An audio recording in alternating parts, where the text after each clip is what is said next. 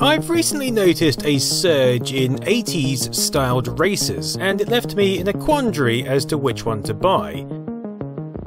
So rather than sit and deliberate, I went and bought all 7 of them, which might sound extravagant, but then I wouldn't have been able to make this video if not. To be honest, none of them are that expensive, although some are definitely worthy of your time. I'll begin with my 1980s dashboard.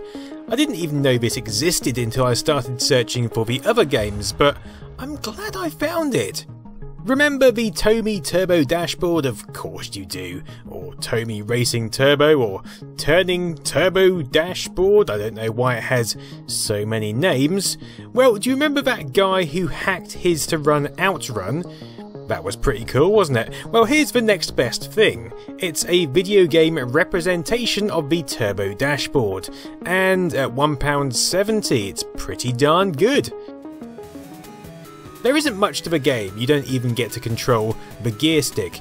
Your controls are limited to accelerate, brake, left and right. It's the kind of game you can play whilst holding a cup of coffee, but you may find that coffee goes cold because it's pretty addictive. The controls are responsive, and the collision detection, for the most part, is spot on. So you find yourself just driving, nipping in tight gaps, driving, occasionally crashing, but mostly driving. Even when you do crash, you recover pretty quick, so it's not a jarring experience. You can even dispense with the Turbo dashboard mock-up and play this thing full screen, which you'll probably do after getting bored of squinting at a tiny racing window.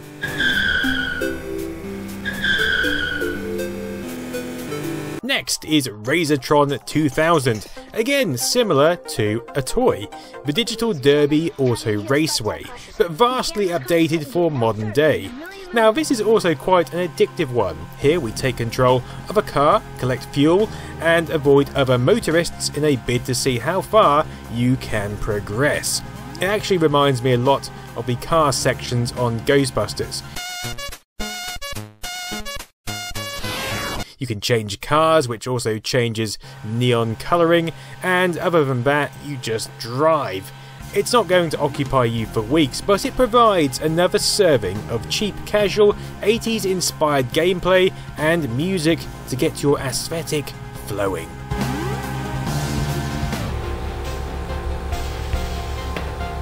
Which brings me on to Neon Drive, a slightly more expensive affair which combines top-down and third-person perspectives to offer its own take on the driving genre. Now, from the go, this is filled with neon aesthetic. It's practically pouring the 80s onto your desk, but we can forgive its faux pas because it's aware of it and it bloody loves it. Again, we're in a world of avoidance, although this time the avoidance is more ordered into an endless runner world of static blocks. Although we have a vehicle present, it's not really a racer, and it would be easy enough to replace the car with anything else and still have an agreeable game. But the fact it is a car, an 80s styled car, makes this game worthy of inspection, as do the perspective changes, which brings a flow of fixed lane oncoming traffic for you to contend with. All in all, it's a good concept, offering the most engrossing and addictive experience we've seen so far, although the later levels can be pretty hard.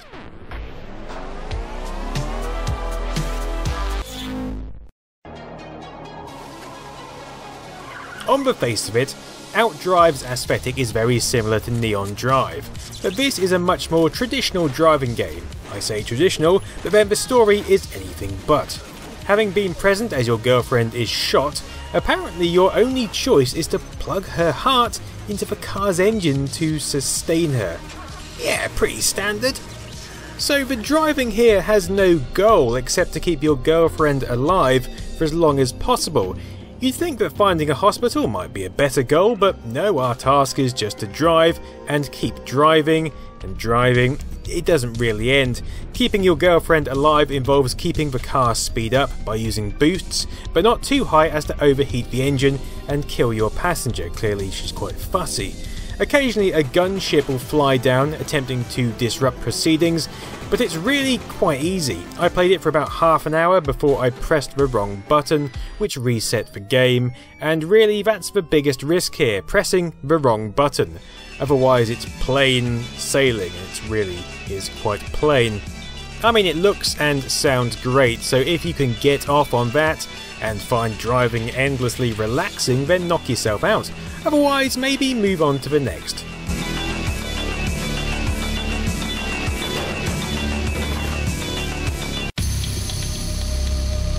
Just to break things up, let's have a motorbike game, one which takes its cues from Super Hang-On, and then adds some slightly bubbly aesthetic to create a game which looks a bit weird if I'm honest, but plays okay.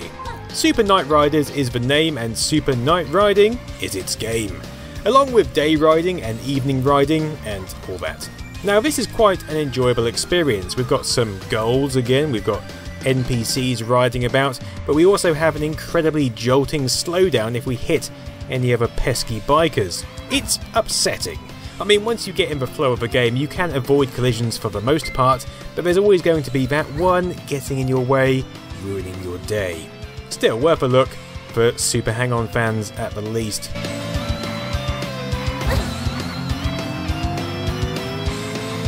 Okay, this is what you've been waiting for, I presume. Slipstream, released on the 21st of May this year, and offering a look akin to games like Full Throttle and Lotus Turbo Challenge. It's a good look, and indeed, it's a good game for the most part. After choosing our four-wheeled powerhouse, offering various familiar looking takes on 80s classics such as this Lancia or Toyota Supra, we get to speed through various cityscapes and backgrounds reeking of 80s finesse. But rather than the usual controls, this time we have the added advantage of drift. This is an essential element to gameplay, as we blast through level after level trying to beat our rival opponent. It's not essential to beat your rival, but it's a good marker and ensures you don't run out of time before getting to the outrun-esque fork and choosing a direction. We've got various modes such as Arcade, Quick Race and Grand Prix, with Grand Prix offering a number of cups, difficulty levels, car upgrades and of course opponents. There's enough here to keep you satisfied for a good while, but it does have a couple of negatives for me. The first being the lack of split screen mode, something which made games like Lotus Turbo Challenge 2 an absolute joy. But that can be forgiven. What I find slightly harder to forgive is the finicky drift controls, especially given its importance. Whereas games like Outrun Arcade mastered this to perfection, here it sometimes doesn't seem to recognise the drift action. What's more, when you wing the car in the opposite direction, rather than fluidly drifting in that direction, you have to re-instigate the drift, and it's all a bit of a faff. There's a lot to offer here, it's a decent game, but it's not as enjoyable as perhaps I'd hoped.